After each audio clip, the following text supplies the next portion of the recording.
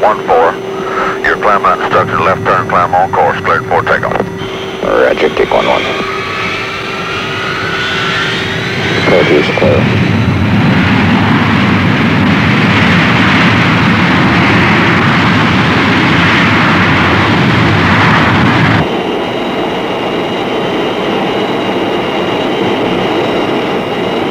Coming up on 16.5 seconds. Now, continuing.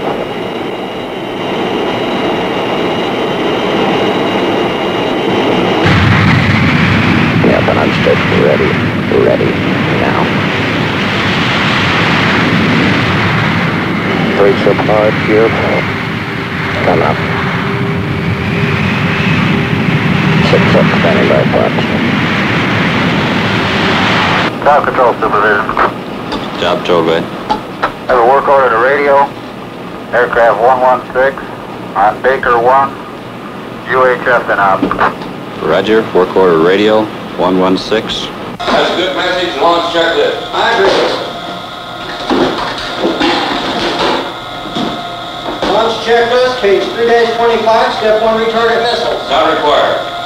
Note the note. Noted. Launch enable switches. Okay, we'll arm them all. Do you agree? I agree, sir. Arm LF2. Arm. 3. Arm. 4. Arm. Sunstar 03. You've got your fuel. Roger, ready for disconnect. Roger. We'll disconnect on my count of 3. 1, 2, 3.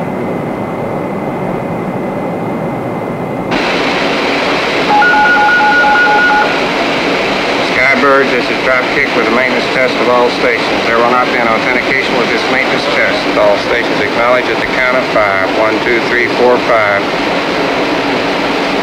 This is Dropkick releasing a primary alerting system.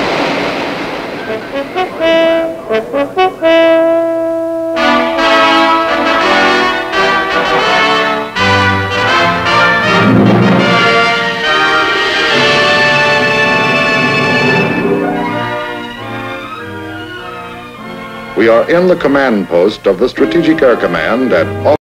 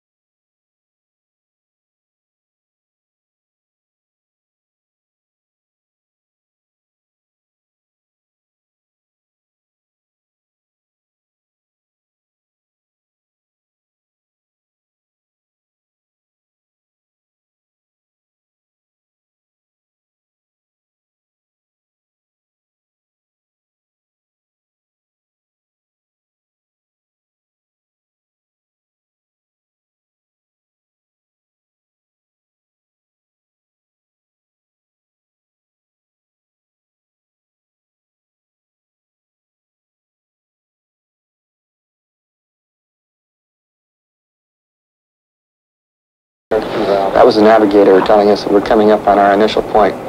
This is the point from which the bomb run actually begins. The bomb plot is going to be looking for us at this particular point, and we must arrive over this point on the ground so that they can pick us up with their very narrow beam radar. After we pass over the IP, or initial point, the bomb run effectively begins. And everybody in the whole crew, the radar navigator and the EW and the pilot, co-pilot, gunner, everybody's concerned this time with getting the bomb on the target. And when I say put the bomb on the target, I don't mean that it's an actual bomb. It's a simulated bomb. The Air Force, or SAC, stations these trains at about 3-month intervals at places around the country. Most of the places are isolated so that the targets would be difficult to find.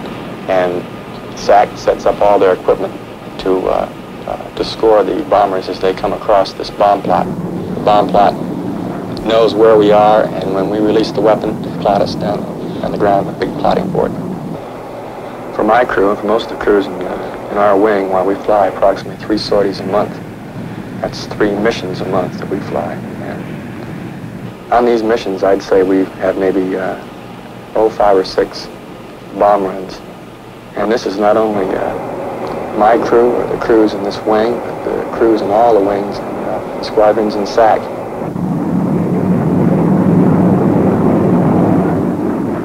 "20 seconds to go, the radar navigator actuates the tone downstairs with a switch. He turns his tone on, the bomb plot hears it, and they track us, their final track, on their big plotting board. Now, set him number 1, I get him. 25. No tone. Don't track it. Tone, negative. Simulate tone. You're right in the ear right now. Roger. This guy's holding 5 left. It's okay, bomb door's coming open. Roger, 2, 1. Bombs away. Frame number 0172, gunner. 172. That's the first run. We have several more. We won't know how well we did until bomb plot computes and calls back to us our coded scores. Like everything else of this nature, it requires a great deal of practice. Practice to keep ourselves at peak efficiency in order to carry out SAC's mission of deterrence. That's deterrence not only for a nuclear war, but to keep a limited war from escalating into a nuclear war. Maintaining a nuclear deterrent demands precise and positive control of the force.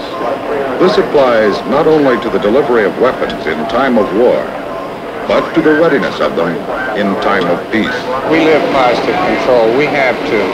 Behind that console and those screens up there are over 1,000 combat aircraft and nearly 1,000 ICBMs. Positive control evolves around a system called the 2-officer policy. That is to say, at any level of command, in regards to positive control, no action towards a strike or execution of force can be taken without concurrent actions by 2 designated positive control individuals. Now, regarding the aircraft, it can be launched under positive control and continue to a point geographic fix short of enemy territory. If prior to reaching that fix they have not received a valid and authentic go code, they will turn around and return home without striking. Receipt of a valid go code by a combat crew in flight must be verified by the aircraft commander and at least 1 other positive control officer.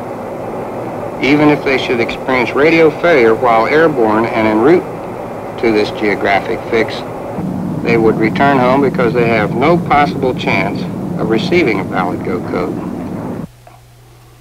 Now, in regard to missiles, this is a missile procedures trainer where crew members can practice almost everything that they can accomplish in an actual capsule operation and get the proper reactions. Now, I could take this key, insert it, and turn it, and I wouldn't launch any of the 10 Minuteman missiles that I monitor. It takes another key in the hands of my deputy, turned simultaneously with this one, after we've accomplished several checklists, to get a vote in. Beyond this, it also takes 2 other crew members in another capsule miles away to accomplish the same procedures in order to launch any missiles. This is an aspect of positive control that is very precise. If we should undergo an all-out attack, it is planned for the missile forces to ride it out underground. Any decision to launch must come from the President. Whatever happens, we'll be ready. Being ready means many things to the crews of the Minuteman. To the combat crews, it means being prepared at the beginning of each duty day to pass a test of procedures with a grade of 100%. For this is the only passing grade. And if an individual does not achieve it, he does not go on duty. The single duty day averages 30 hours from portal to portal. And being ready means being psychologically and physiologically fit to spend 24 of these hours 60 feet underground in a capsule enclosed by earth and reinforced by concrete and steel. Through change of command after change of command, the systems are kept in the green, ready to launch in a matter of seconds. Miles from the consoles of the launch control facilities are the silos of the missiles themselves, almost 1,000 of them deployed in areas isolated and remote. Here, the men trained to send the Minuteman missiles on their way are backed up by those trained to maintain them. And what they do lends true substance to the definition of being ready to go. They're always checking us out one way or the other. They say we're highly skilled technicians. Why shouldn't we prove it? We're now in the process of removing the missile with the transporter erector to send to Vandenberg for test firing. When we do get the word we're going to launch one at Vandenberg, the teams immediately pick up in morale. We've been working on this missile for quite a while. We have no doubt whatsoever that the maintenance has been performed correctly. The missile field is different from the aircraft field because the maintenance people in the aircraft field can see their bird fly every day. Missile people can't. They just go out and work on it. It comes in the green. That's the last they have to do with it until it goes out again. They never see it actually fly until they get a proficiency launch.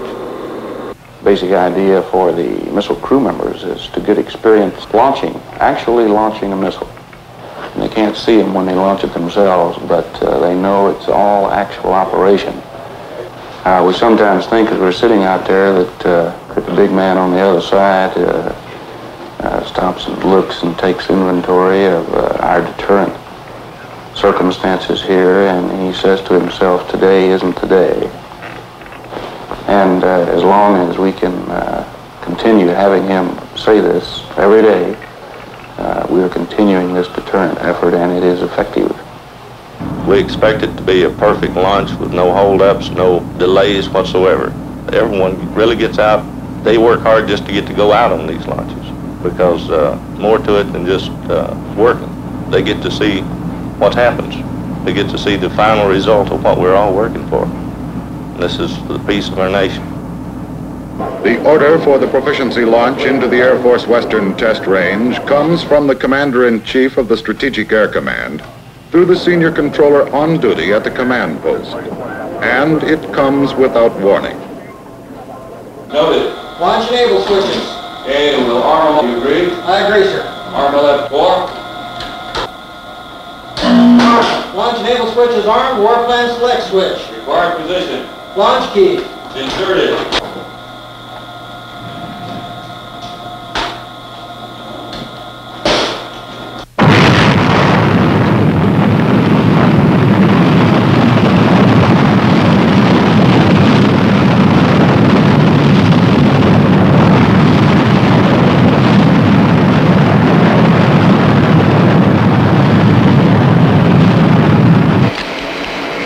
Vandenberg with a report on the missile. Looks good. We'll have a detailed report for evaluation a little later on. Very good, sir. From tests like this, SAC can judge the competence of its people. Ability is something you can't take for granted, even when things are working smoothly. Now, here in the SAC command post, we get into just about everything that goes on. From my position as senior controller, I can see a mounting respect for the command and control system that enables SAC to carry out its daily commitments with swiftness and accuracy. In the event that the SAC underground command post and alternate command posts were destroyed in an all-out conflict, an airborne command post would assume direction of the command's bomber missile force and execution of the command's emergency war orders under authority of the President. We have this airborne command post operating day and night 365 days a year, along with every other general officer in SAC, and on a roster basis, I am serving as the Emergency Airborne Actions Officer. We have a very highly qualified and competent staff aboard here, consisting of operations, materiel, intelligence, and communications people. In fact, it's very much like being downstairs in the underground. Once we're airborne, we establish and maintain contact with the SAC underground, down in the headquarters. Alternate SAC command posts, the Air Force command post in Washington, and the Joint War Room in Washington. Well, certainly, having this facility at 30,000 feet gives us a further guarantee that we can launch our global force effectively in retaliation to attack. Under a single tanker management concept, SAC, with some 600 KC-135 jet stratotankers, is assigned the entire United States Air Force aerial refueling responsibility. Tankers, strategically positioned, help to maintain the deterrent power of the United States and are prepared at any time to extend the punch of its fighter and bomber forces. Global capability means getting our bombers to the target and back again. That's where air refueling comes in. That's our business. That's what we're here for. Air refueling could be a tricky business. Flying along at 500 knots, transferring up to 1,000 gallons per minute.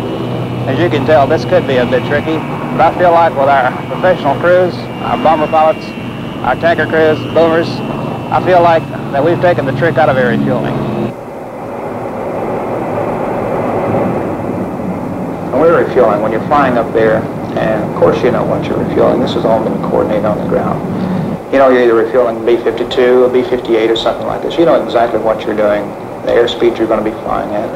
And you know this man, when he's pulling back of you, has more than likely been doing this quite a while. Now my first thoughts, and I look back there and start picking him out, you can start seeing him quite a way back from 6 to 8 miles. And you observe him closely coming in, and a few thoughts that run through your mind like this is, well, I wonder if the co-pilot's going to be refueling today. I wonder if the pilot's going to be watching it real carefully. But you know that they are. You know this man that as he comes in there has been at the game more than likely. If he's a B-52 pilot, he's been at the game a long time.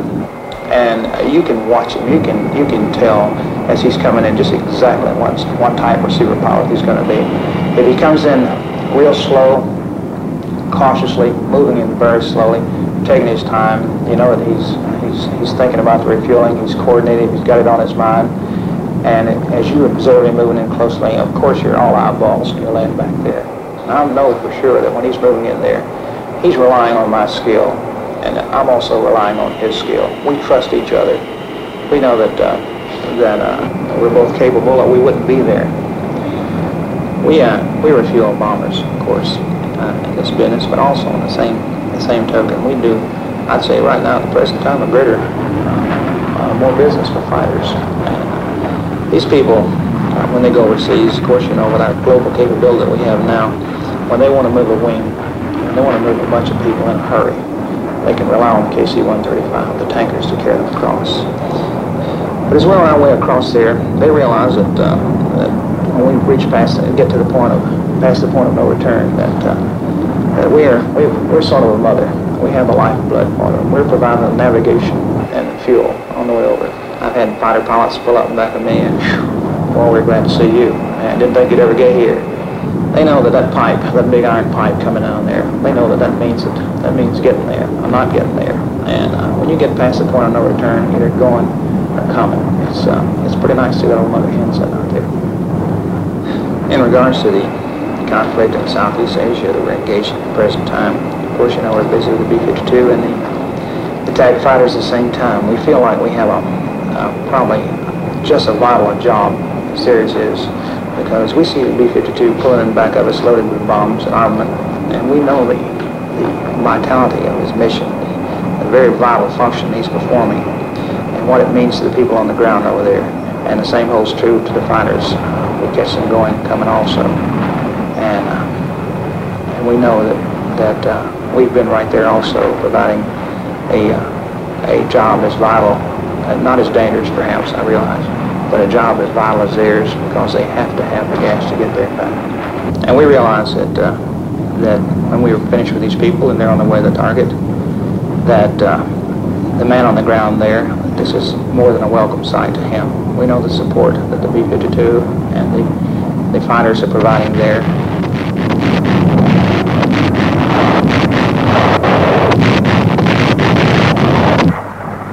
When the man on the ground looks up and sees the airplane, that the man in the airplane is also very aware of the support that he's giving to the man on the ground.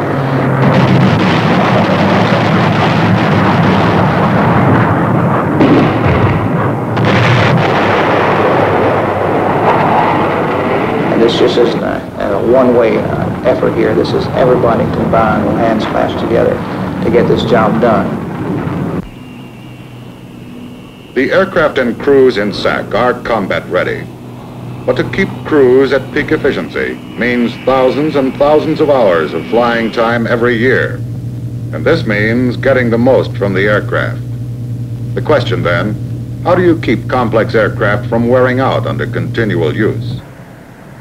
The responsibility is in the hands of those in maintenance. Maintenance schedules are adhered to as closely as any phase of an airborne mission.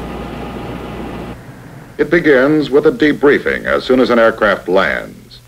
Each aircrew member reviews the entire mission in detail with the maintenance specialists. All systems that have not worked perfectly have to be fixed immediately. Maintenance control is the heart of the maintenance activity, and top airmen regulate its every beat. The system the controllers use is so thorough, so accurate, that they can tell a month in advance where each aircraft by tail number will be and what it will be doing. Because on every SAC base, a portion of its aircraft are on continuous ground alert. As part of the 50% of SAC's total bomber and tanker force, ready to react well within the warning time provided by the ballistic missile early warning system. As a result of the maintenance debriefing of this aircraft, we find we have numerous discrepancies. This aircraft has got to be on the alert pad at 0800 in the morning, and we're going to do it. Keeping the Strategic Air Command's mighty force of aircraft operationally ready isn't exactly an easy way of life. But neither is standing alert, waiting for something you don't want to happen. Major hit. This concludes the briefing. Are there any questions? It's going to be wet when we go out to pre-flight this morning. This has been our daily alert briefing. Each day of our 7-day alert tour starts with a similar briefing. It consists of weather information, operational planning factors, and maintenance. During our 7-day alert tour, we live here in this building. We eat, sleep, and flight plan here. We're now going out to pre-flight, followed by mission planning. Alert activity, to me, is a very important thing. Of course, with our crew, we think it's very important. We think it's important to the country for defense. And it's difficult to explain alert, because alert, to me, means mission planning, daily pre-flights, daily briefings, and a great deal of study and testing. For example, on the first day, when we come on alert, a good portion of that day, I'll say 75%, is made up of testing. Testing in the areas of launch procedures, tactics, emergency procedures, and on the mission that you're supposed to fly in the event we would have a war. Well, as a navigator on this B-52 crew, usually it'll take at least 2 hours for every 2 hours of flight planning for every hour that you will be in the air. I have to get almost all of my paperwork done before any of the rest of the crew members can start. I will take it from takeoff through aerial refueling into a nav leg, or to fly AGM missiles into several racetracks for bomb releases, into the gunnery if we have it scheduled for that time, back here, schedule enough time for some of the pilot work, and then land. It's a personal relationship with the other crew members. It's something that I don't think most people appreciate, in that you have to not only work with this man on an 8-to-5 basis, such as a civilian would do, but you also have to live with him. You have to live in the same room with him, you have to eat at the same table, and you're never out of sight of that man. And so after a week, it's amazing to me that you don't get on each other's nerves.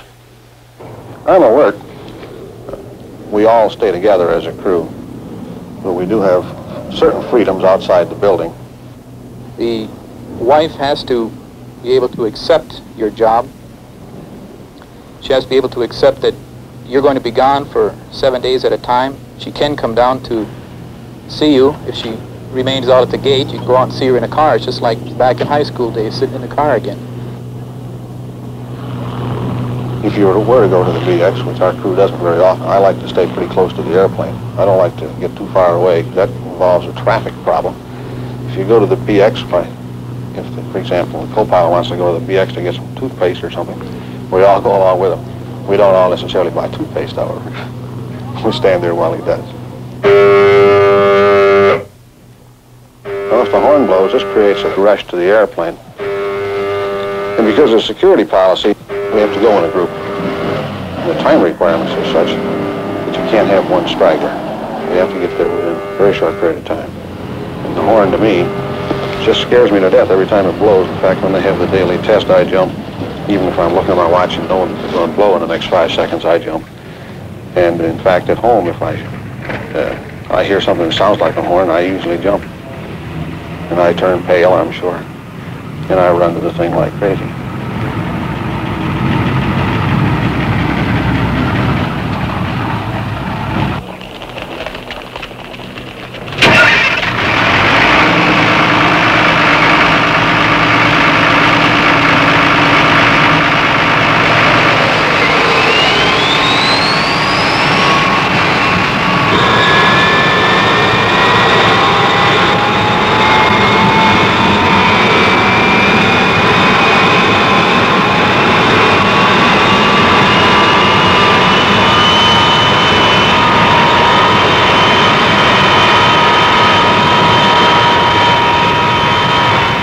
This is a test exercise.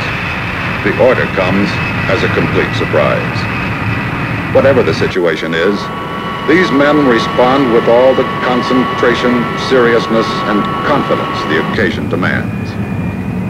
Despite the fact that the men of SAC are specialists who work in an extraordinary environment and are trained to an extraordinary degree, they are not supermen. They are just as fallible as any judge, surgeon, or man in government anywhere. In a word, they're human, but with more than their share of dedication and responsibility. Beyond this, what more could one ask?